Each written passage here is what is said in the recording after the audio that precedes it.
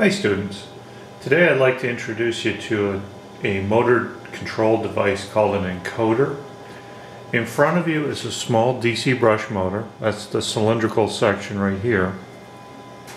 And below is the optical encoder.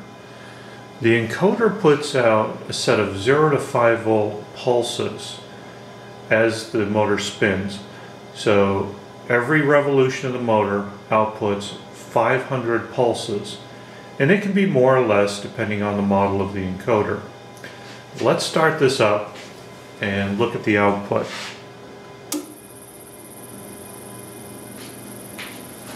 So you'll notice that there are 3 pulse trains. The first one is called the sync pulse, or the home pulse. That pulse occurs once per revolution of the motor shaft. Below that are the phase A and phase B encoder pulses. And what I want you to notice about these is they don't line up. So if I look at, say, this edge and this edge, they're off by exactly 1/4 of a pulse cycle. That's called quadrature. And what we can do with that is determine the rotation direction of the shaft. So if I take any 2 slices, and by that I mean bit slices, so a high and a low, and then come over a little bit, low, low, and I do an exclusive OR logical function on those pairs of bits, then the exclusive OR will give me either a 1 or a 0, and that determines the direction of the motor rotation, either clockwise or counterclockwise. Another thing I'd like you to notice is that these are 50% on, 50% off pulse trains. So these are not pulse width modulation.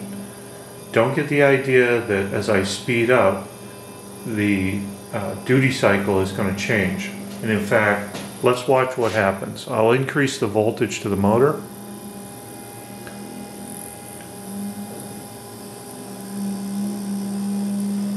And you can hear the motor pick up speed, and you can see that the pulse width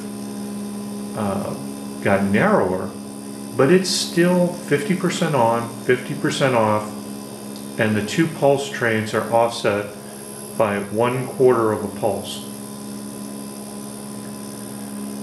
So if I increase the speed fast enough, we can actually get 2 sync pulses on the screen.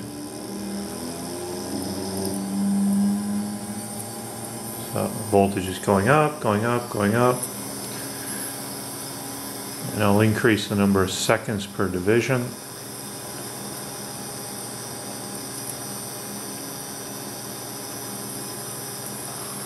And there we go.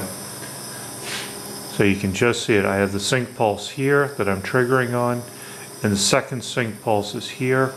And I have 500 pulses between this trigger point and the next sync pulse. So the quadrature controls, or rather indicates the direction of rotation. The pulse width indicates the speed, and by using the 0 reference or the sync pulse, then you can actually control position of the rotor shaft. Very neat little device. So, I hope you've enjoyed this, and thank you for watching.